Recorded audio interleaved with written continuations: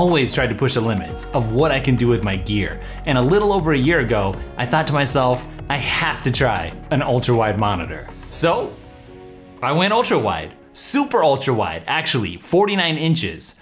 And I've never looked back. Since then, I've come across several ultra-wide tips and apps and accessories that have been like rocket fuel for my productivity. Things I'm gonna share with you today. And I apologize to your wallet in advance. I'm sorry to your wallet, because today I am going to try to convince you that living the ultra-wide life is for you.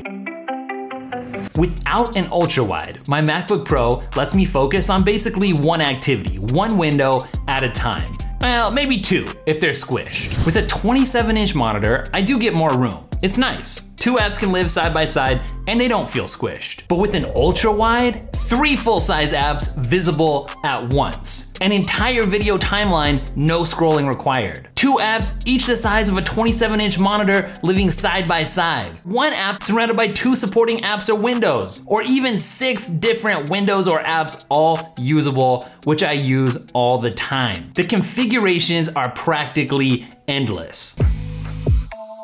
When I'm writing, I like to have 2 notes windows open in the middle of the screen, one to write in, one to reference, with my music off to the right and a web browser for research off to the left. When I'm in video editing mode, I like to have Final Cut Pro open in the middle with a Finder window open on either side, each set to a different location for easily dragging and dropping files onto my timeline. When I'm creating a thumbnail, for instance, it's great to have Lightroom and Photoshop both open at the same time. And sometimes it's just nice to have an app open surrounded by some inspiring wallpaper. See all that space. And I'll even leave you guys some custom ultra-wide wallpapers that I made for myself, linked up down in the description. Now, most of the time, are you gonna set one app to full screen and just leave it there? No, you're not gonna do that, but I do have one exception. I love sticking my mind, one of my all-time favorite apps, you hear me talk about it a lot, in a browser window, make it full screen, and just soak in all of the cool tweets and articles and photos and everything else that I've saved and wanted to remember, and just have it right there in front of me. It's a great way to get immersed in all the interesting things that I've come across.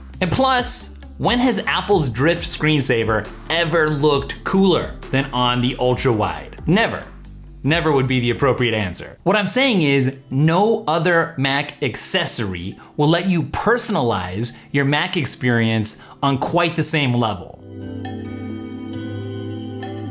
For me, the Magnet app is a crucial part of my ultra-wide workflow because it lets me quickly and easily arrange my workspace using keyboard shortcuts. And there are other alternatives, you pick your favorite. So Control Option, left arrow, right arrow, up arrow, down arrow for halves. Control Option D, F, G for thirds. Control Option 1 through 6 for sixths. Control Option U, I, J, K for the corners. You get the point, it doesn't take long at all to get a workspace set up and utilize all that screen real estate. It's faster than me drinking a nitro coffee, which is fast.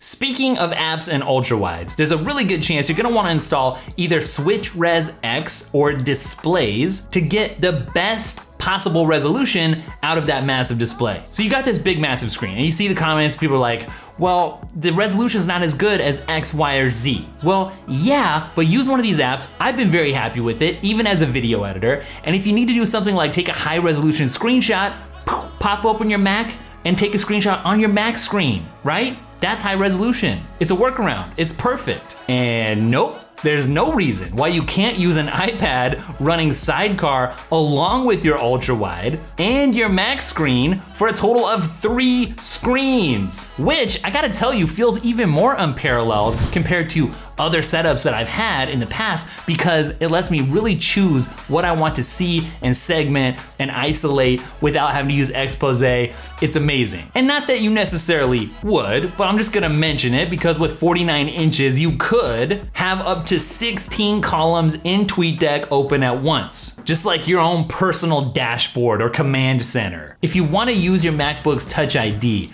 you're gonna have to keep it open on your desk, which is gonna take up more room, but it makes unlocking unlocking your Mac and authenticating purchases and downloads easier. But on the other hand, if you prefer that cleaner look where you keep the Mac closed and kind of out of the way, then you could just use an Apple Watch to unlock the Mac even when it's in clamshell mode. And that's what I do most of the time. It works flawlessly. I highly recommend it.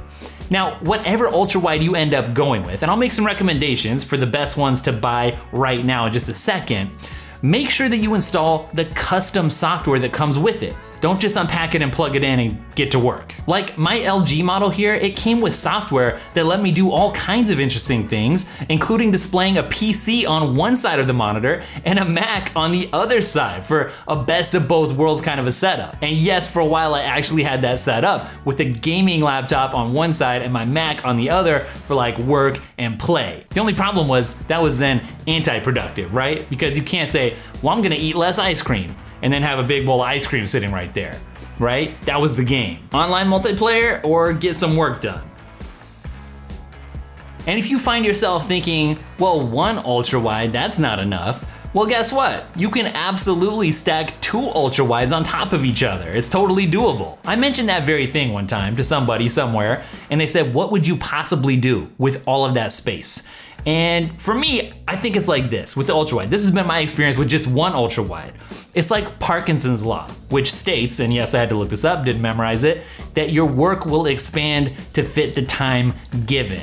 Well, I think your apps will expand to fit the real estate, the screen real estate given, no problem. For the cleanest possible ultrawide desk setup, you're gonna wanna pick up a monitor arm, but not just any monitor arm. If you're going for a 49-inch beast like me, you're gonna wanna find one that's labeled heavy duty. If you're looking for a nice one, Human Scale definitely makes one of the nicest I've seen. The M10 model can easily handle monitors up to 48 pounds. And in case you're wondering if your desk is actually wide enough for an ultrawide, then you're probably looking at something that's at least 53 inches wide. And just an FYI, the base of the monitor stand that I have is 28.5 inches. These things do take up a lot of physical space, meaning you might have to make sacrifices for other items that you might want on your desk. But what I've found is that they tend to open up my mental space because I can actually go deeper into my work the wider my screen gets, because the key word is immersion. So if you do have to get rid of your desk lamp, don't worry, because there are plenty of great lights that you can actually mount on the top of your monitor to light up your desk and workspace. And I actually recommend one from BenQ, which again, I'll link up in the description. And speaking of lighting, an ultrawide is a natural candidate for a smart lighting strip, whether you go with a name brand like a Hue Light strip or a LifeX strip, or whether you go with one of those cheaper off brands that just comes with a remote. But getting that glow on the wall around your monitor, that's just a fun look. But here's what it comes down to for me. I can say definitively and concretely that an ultrawide does improve my productivity because it helps to keep me in the zone. With everything I need in front of my eyes, I don't have to dig around. It saves me time. There's no switching of windows. There's no searching for apps, which means less opportunities to get distracted. With all of that space, my projects are kept top of mind. And what I really feel like it does is it lets me shift into top gear in terms of work mode and mentality faster and work more efficiently because I've got everything that I need right at my fingertips. And if you're not convinced yet, that's totally fine, because ultrawides, they're not for everybody, right? Certain types of jobs need that higher resolution that an ultrawide can't offer at the moment, or maybe you just don't like the looks. But I will say, on the looks department, I do really like the looks of the ultrawide, and so do lots of people. I get so many comments just talking about the enormity of the screen. It's impressive. An ultrawide on your desk, it's a commanding presence, and it puts you in command of your projects. You know, I was gonna sit here and talk about, here are the best ultrawides I think on the market for you to consider right now. I think what I'm gonna do to help keep this video more updated is update it from time to time. So right now, I'll go down in the description and put some links to what I think I consider the top ultrawides, the ones that I would buy right now. But maybe in 6 months or a year, I'll go back and update that and try to keep it kind of fresh for people. That's it for this video, but the fun doesn't have to stop there. The last video that I made, I poured all of my iPad knowledge into, and it turned out terrific. People are really loving all the iPad tips and tricks and accessories. If you haven't seen it yet, if you're new around here, can I make a suggestion? Go check it out. I'll link it up down below because it's a special video and I don't want you guys to miss it. Otherwise, don't forget it's at Daily Tech, spelled Daily T-E-K-K, on Instagram, on Twitter, now on Clubhouse, if you guys wanna get in on any of those. And I'll catch you guys in the next video. Later.